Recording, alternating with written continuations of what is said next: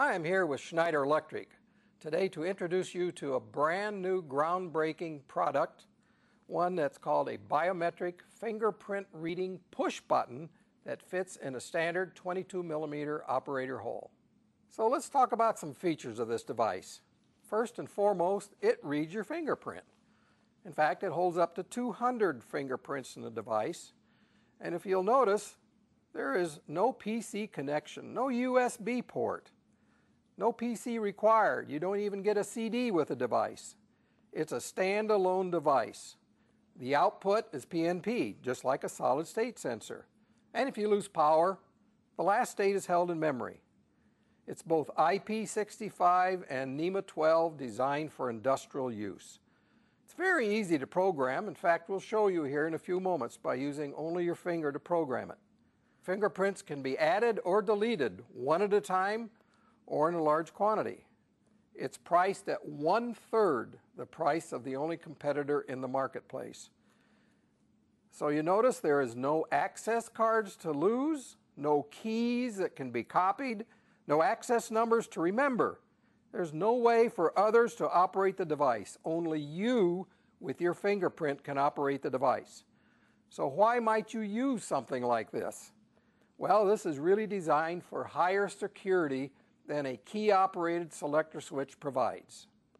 So how does this device work? Notice we mentioned it holds up to 200 fingerprints. Let me demonstrate a user. A user puts their finger on the screen and you'll get an output indicated by the green LED. When that happens, the PNP contact closes. I can also demonstrate turning it off as a user by again putting the same finger on the screen and the output will be turned off. What if I put an incorrect finger on the screen? What happens then? Will the device work? Notice I put a finger that's not been registered and you can see the bottom LED flashing indicate it does not recognize that finger. So we can have up to 200 fingerprints of a user, which we're demonstrating now, as well as what we call an administrator.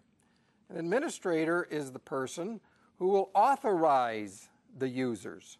And when an administrator puts the finger on the device, 3 LEDs will light. So now I can choose by covering the top blue LED, so I can now register users. I could now select and register administrators. Now I can select and I can delete individual users or individual administrators one by one or as a group. So here I have a choice of doing it. So where would you use this product? Well, to operate machinery, to change machinery to a maintenance mode, resetting an e-stop, access to machinery like robots located behind a fence or guards, access to a building, access to a room, access to machines for setup, access to a PLC for setting up parameters, restricting access to a PLC for downloading data, replacing key-operated selector switches, replacing badges, access codes, passwords, operation of a restricted item, such as a garage door, specific or dangerous processes that need to be protected, forklifts and other handling vehicles, restricting access to operate those products.